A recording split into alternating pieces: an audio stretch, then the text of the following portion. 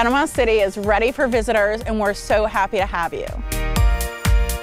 We're really excited about the turnaround since Hurricane Michael, and through the pandemic, we've had so many businesses come back open. Behind me is Uncle Ernie's that has come back open since Hurricane Michael. We also have the tap room. We've even had businesses that have opened up during COVID, like History Class and House of Henry downtown. There's a real renaissance going on in Panama City.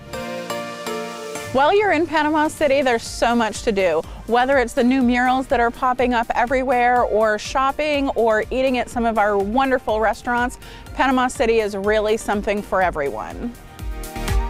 The new digital visitors guide is wonderful. It lets our locals be the guide, so you can go through the city with a little bit of a story about everything, from sailing the Great Loop to migratory birds to new restaurants to really the history of the city. One thing that is a shining star for the city of Panama City is the resiliency of our people. A lot of the things that we've been through could have knocked them down, but they always get back up, and they get back up better than they ever were before.